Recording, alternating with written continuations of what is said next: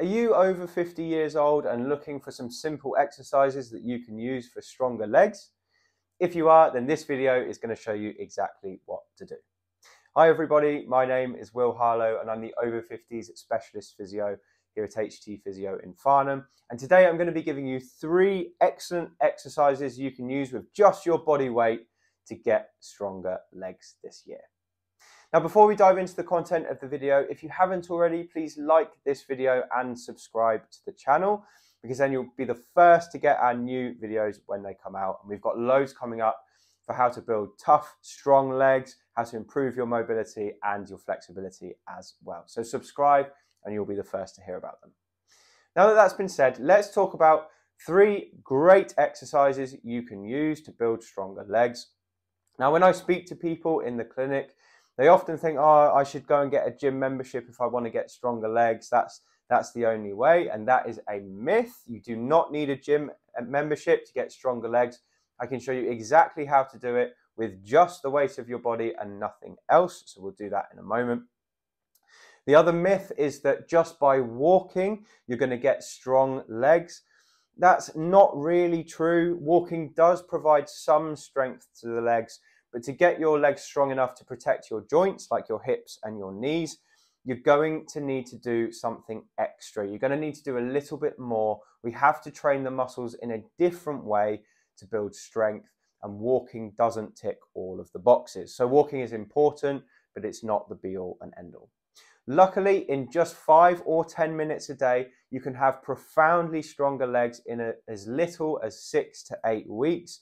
Just follow this simple program as long as it's safe for you personally to do so, and I promise you, you'll start to see results very quickly. You'll feel better walking, you'll feel better on stairs, you'll be getting up and down from chairs easier, and lots of other things as well, which will make you safer on your feet and happier overall. So now that that's been said, let's have a look at these 3 exercises. You can have a go at them, give them a try over a period of 6 to 8 weeks, do them daily if you can, and you'll have much stronger legs at the end of it. So I'm going to give you 3 exercises that you can use, and you don't need any kit other than just your body weight and a chair. So let's have a look at these exercises. We're going to give them a go now, and then you can have a go at them at home. So the first exercise is one I just call slow sit to stand. And this is an absolute mainstay exercise. It's something we do all the time in our general life, but if we're not very good at it, we tend to lose strength very quickly, and there's ways to compensate as well. So if you're not strong, you tend to stay weak and it doesn't improve on its own, so it needs some practice. So the sit to stand exercise is basically just getting up and down from a chair, and it works 2 very important muscle groups. The first muscle group it works are these muscles here at the front of the thigh, called the quadriceps. And these muscles are responsible for keeping your knee straight when you stand and you walk. So a very, very important muscle group. The second muscle group that this exercise works is the gluteals. And these are the gluteals here at the back. And these are responsible for protecting your hip. They're also responsible for the alignment of your legs when you walk. So they have a very protective effect over the knee when they're nice and strong. So this exercise ticks both boxes. And in fact, if you had to just pick one exercise, this would be the one I would do. So let me show you how this exercise works. So what you need to do is you need to find a chair which is like a dining room chair, nice and stable, nice and sturdy, and high enough so that your legs are about 90 degrees here and 90 degrees here. So what we're going to do is we're going to take our hands out of the equation by just putting our hands across our chest. And then what we're going to do is we're going to make sure our feet are tucked just underneath us, so they're underneath our knees. And then we're going to lean forward and push up and stand up straight. So that's the easy part. Now the hard part of this exercise, and this is the bit where we actually get our benefit, is we're going to go back down to the chair very, very slowly. So I leant forward and now I'm bending my knees. And my goal is to keep the speed of the movement consistent all the way down. And that's actually quite hard to do. So I'll show you again. So we come forward and up nice and quickly. This is where we get our power.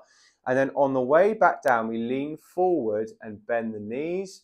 And what we're looking for is about 4 seconds from top to bottom. And what I like to tell people in the clinic is when they land on the chair, we want it to be completely silent. So you should be landing like a feather. We shouldn't hear the chair creak.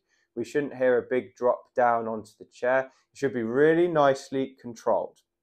And after about 3 or 4 repetitions, you're going to start to notice that these muscles here are working. You're going to feel a bit tired in these muscles. And as you get tired, it's going to be more difficult to control the last few inches of that movement. And that's when the improvements kick in. So you have to keep going. You have to take it to the point of tiredness, and that is where you'll get an improvement. So that's the first exercise. I usually recommend people start off with doing 5 repetitions, possibly 3 times over, so 3 sets of 5. And then you can build up from there. And it's a great exercise for strength in your legs. Now, the second exercise for stronger legs that I recommend to people is something I call the single leg dip. Now, the single leg dip is similar to the sit to stand in that it works similar muscles. So the muscles you'll work are the thighs at the front and the glutes at the back. But the single leg dip is an important exercise because it puts us onto one leg. And the reason we want to go just onto one leg is because when we're doing sit to stands and we're using 2 legs, what we might find in most people is that one side is actually stronger than the other.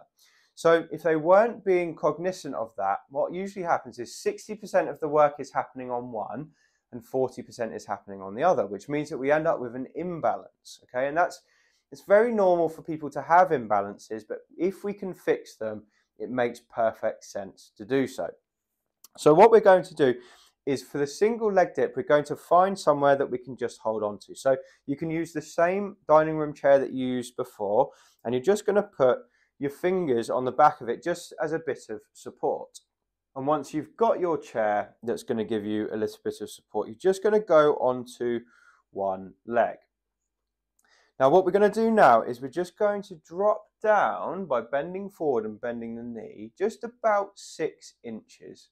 And then come back up like that. So that's the single leg dip. It's very simple. It's only a small movement on the way down. And what we're trying really hard to do here is we're trying to keep our pelvis level. Okay, this is very important. If you don't keep your pelvis level, what happens is it drops down to one side and we don't work the right muscles at all. We actually strain the hip and the knee. So you keep your pelvis completely level. Now, when I do about 10 or 15 of these in a row, what I start to feel is a tiredness here in the thigh and a tiredness here in the buttock. And the thigh is obviously helping us to bend the knee and bring it back up. But the buttock is what's responsible for keeping the pelvis level. So these are very, very important muscles. And they actually work, this exercise actually works the gluteal muscles in the buttock harder than the sit to stand. Because we've got you just on one leg, we also get better single side stability. If you just work sit to stand and you don't do this, we end up with more bias on the right possibly than the left, or more on the left than the right, which means you have an imbalance, which is not a good position to be in. So by doing this exercise, we can solve imbalances because we're working the left and the right equally. So what I recommend to most people is they do 10 or 15 on the right, 10 or 15 on the left, have a pause, and then repeat that process twice more. So for a total of 3 sets per day. Now, the third and final exercise I'm going to give you for stronger legs is something to strengthen your calves, which are these muscles down here in the lower part of the leg. Now, the calves are very important. They do a big contraction when we take a step. So every time we walk and take a step, the calf has to contract to propel us forward. So if you don't have strong calves, you can't walk very well at all. So let's have a look at a calf exercise that you can use, the third exercise for stronger legs. And again, we're just going to use this chair, the one that we were using before, just for a bit of stability. So again, we're going to stand up nice and tall. We want nice straight legs and a straight back, just holding on for a bit of support. What we're going to do is we're just going to go up onto our tiptoes as high as we can, really squeeze the calves at the top, hopefully you'll have somewhere that you can still hold on to, and then slowly lower yourself back down. So it's as simple as that. We call this a heel raise. So we go up onto tiptoes, hold for a second, and then back down. Now, what we recommend people do is they just keep going until they get an achiness in their calves, as if they've worked pretty hard. And this is a great way to get your calves stronger. Now, if you can do more than 20 of these in a row and not get an ache, you probably need something just a little bit harder. So for people in that situation, what they can do is they can go up on 2, take 1 away, and just come down on 1. That's one way to make it harder. So up on 2, down on 1, up on 2, down on 1.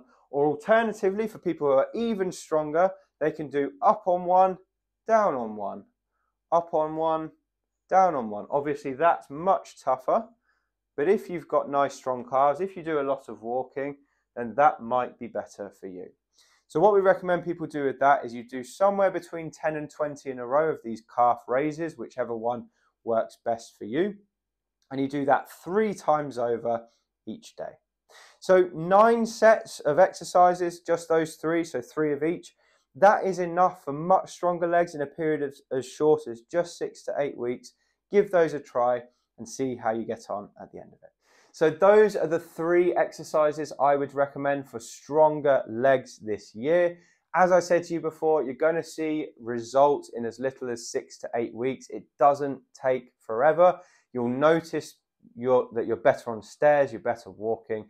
Just do these, as many as I've prescribed here, as many as you feel able to do, and you'll find huge results in a very short period of time. Anyway, I hope that's made sense. If you've enjoyed this video, do leave me a comment below, because I love to read the comments that people leave. And if you want more from me, you can pick up a copy of my book. It's called Thriving Beyond 50, and it has loads more exercises just like these to get you nice and strong all over the body.